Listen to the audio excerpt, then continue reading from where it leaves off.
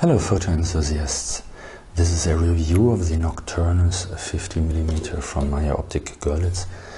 It comes in this nice box. This lens is looking pretty new, but I have been using it for almost 1 year, and I will show you some of the results which I have gotten with this lens later in this video. I must say though that I'm neither a professional photographer nor am I very good as a photographer. I'm just an enthusiast in taking photos, and I've got some experience with this lens. So as you can see, the maximum aperture is 0.95, and this makes it one of the fastest lenses which you can actually buy. This model here is for Sony E-mount, but it's also available for Leica M and Fuji. It's rather big in size and it's heavy, I must say. Don't let it fall on your foot or you'll break a toe. It's built like a tank. It's all metal and glass, and it feels very nice in the hand. The aperture ring moves clicklessly, and the focus ring is like moving with the right amount of resistance given the size and the weight of this lens.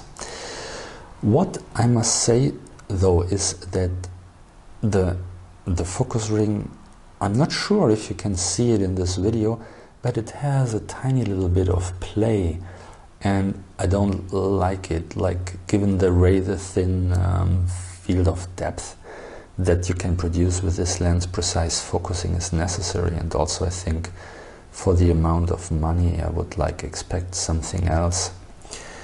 Surprisingly, however, I do not realize this when taking photos in the field.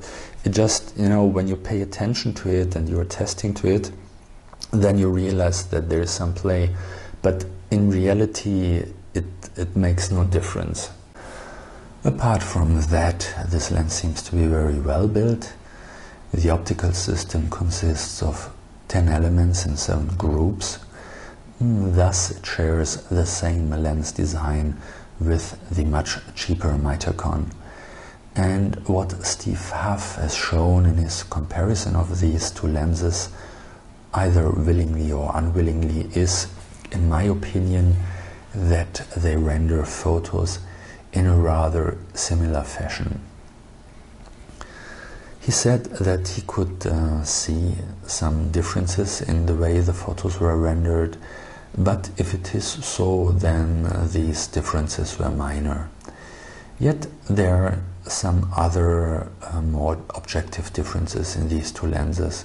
The Meyer, for example, has 9 aperture blades, whereas the Nocturnus has got 15 aperture blades which are coated. Soon after my first video about the Nocturnus has been put online, in which I had claimed that the amount of aperture blades did not play any role, since this lens would be shot wide open all the time anyway, Meyer Optic has released a statement in their newsletter about how the amount of aperture blades impacts the character of an image. I will not go into the depth of lens design now.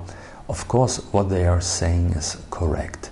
The amount and the shape of aperture blades does affect the look of the image once you start to stop the lens down, and certainly 15 aperture blades are better than 9 aperture blades in this regard. Yet I still think this lens is shot wide open most of the time. Okay, let's take a look at some images. So the first thing we would do when getting a new lens is we find ourselves a beautiful and willing female model. We put her in front of our camera, and if it's a 0.95 lens, we open the aperture all the way up, right? We take a shot, and that's the result that we are getting. And it's looking ridiculous, right? With such a thin depth of field when shot too close. I don't like this result at all. This one is much better, stopped down just a little bit, turned the head, and there, I mean, when you look at it, you will see that the eyes are in focus and the hair is out of focus and the elbow. But since this is such a soft lens, you can get away with a much more drastic, with a much shallower depth of field than you would if you were using a sharp lens, right? Because the transition is more harmonic because of the softness, right? Here you see a typical result which you might want to achieve with this lens. I mean, look at the bokeh, the nice soft quality of it. It's so creamy and feminine. I mean, in general, it is for me a very feminine lens because of the soft bokeh, and also because how it renders skin. It's a little bit soft, but again, sharpness is not the holy grail of photography, and you will have to do less post-production, less frequency separation, and you don't have to remove so many blemishes because the lens is doing a lot of this for you already.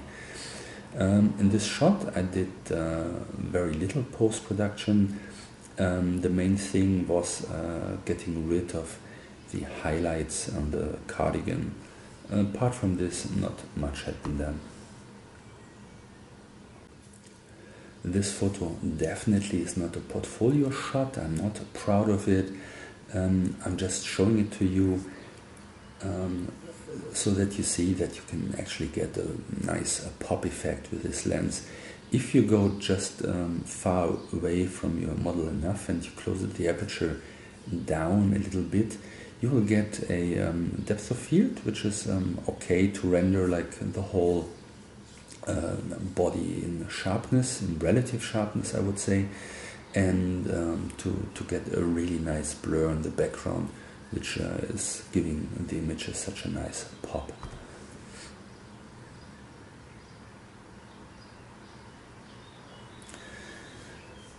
The manual focusing combined with the razor thin depth of field makes it rather difficult to nail the focus when the model is moving, and in this case the model has been moving. Actually, she was like doing her, how should I call it, dance routine around the chair, and I was taking the photos, and as you can see here, it's a perfectly sharp knee and the face is out of focus.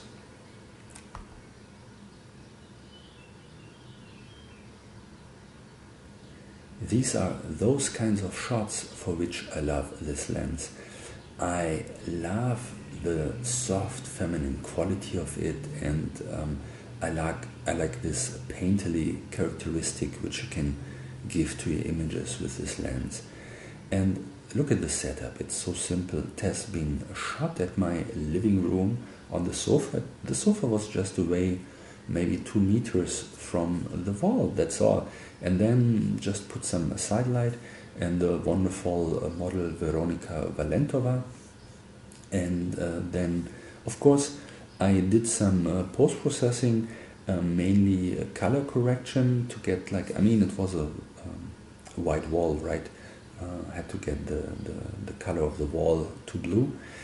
And but skin-wise, I haven't done anything on the skin. It's the lens that's giving this wonderful quality, right? And some grain also had been added in post. Here you see just another photo from this shot. The other one is working much better, but just to give you some variety. So, as you can see in this case, I did not take it with a Nocturnus to get the background blur because I was so far away from the model that it wouldn't make any sense, right? What I wanted to achieve is this soft painterly look, which I think in this photo is not working as well like in the one we had seen before. But again, for me, it's okay. It's I mean, for me, it's a very nice photo, but also because I have like I had been there and it was very nice taking it. You can write down below if it's like a good photo or not, but I like it. Again, the post-processing with the colors and all of that was applied. But what I also wanted to show you here is like the chromatic aberration in the background. And let me tell you a story. I had been shooting a wedding with this lens, and well, believe it or not, this lens is perfect for wedding shootings. I mean, when I was shooting the couple in the garden, the result, there were such nice pictures coming out of this lens, you know, they were dreamy and romantic and soft, and this lens really is perfect for wedding, right? If you can, I mean, if you can nail the manual focus, you have to be used to shooting in manual, I think, because on the wedding all has to be a little bit faster, right? And in some of these shots they were very nice, but if the background was too contrasty, then I would get horrible chromatic aberrations in the background. And to get rid of them in post-processing, it was such a pain in the ass. It took me so long. It was really horrible.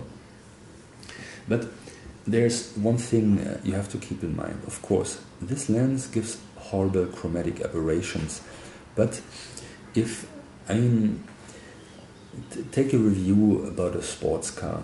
If you were reviewing a sports car, it would not do the car just if you were like complaining that the car is not comfortable or that the radio was not good, right?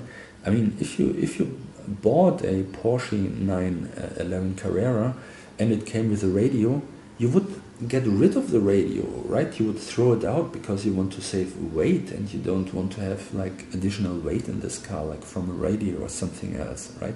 So this car, it was built for speed, and this lens has been built for speed too, and like we would expect some chromatic aberrations when dealing with a lens like this, right?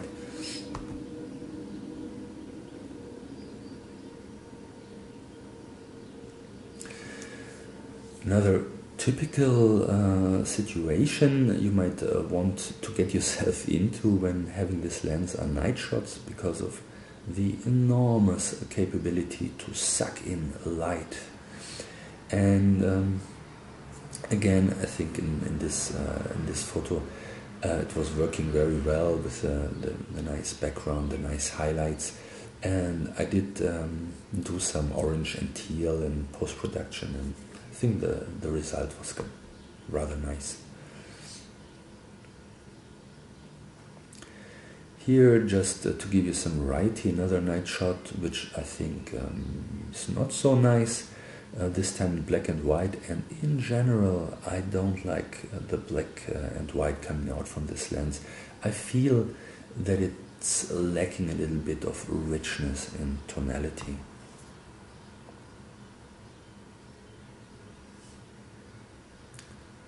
The colors, however, from this lens are very punchy, and most of the time I'm actually reducing the saturation just a little bit, right?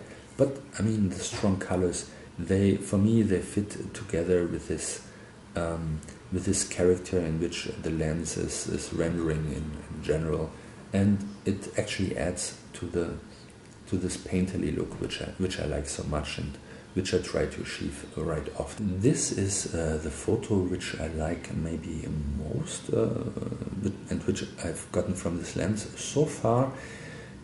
You might be surprised to hear that I have shot it at noon in broad daylight under a strong tropical sun, and actually I had put the model directly into the sun in front of a shady background, right? There was this tree in the back and some water, and I have had her turn her face into the sun, And then I simply exposed for the skin, right, to get the right exposure. And to be able to do this, I could not shoot wide open, even with the Sony Alpha, with a shutter speed of 8,000ths of a second. I had to step the lens a little bit down, and then what's happening if you're stepping it down, it will increase its sharpness a little bit. The photo will get sharper, but it still keeps its soft character to some extent. And so, as I have said, this lens is rather soft, and you can perceive it as a weakness, but you can also see it as a strength. It's a very feminine lens, and the softness makes the transition from in focus areas to out of focus areas more harmonic, and it can produce this look which I like so much and which I've mentioned, this painterly look, and it's flattering to the skin. You have to do very little post-production when the skin is concerned, right? So, to sum it all up, it's a lens with some flaws and with some negative attributes to it, but it also has like one very strong positive attribute, and that is that it's a 0.95 lens. And this fact is just awesome and amazing.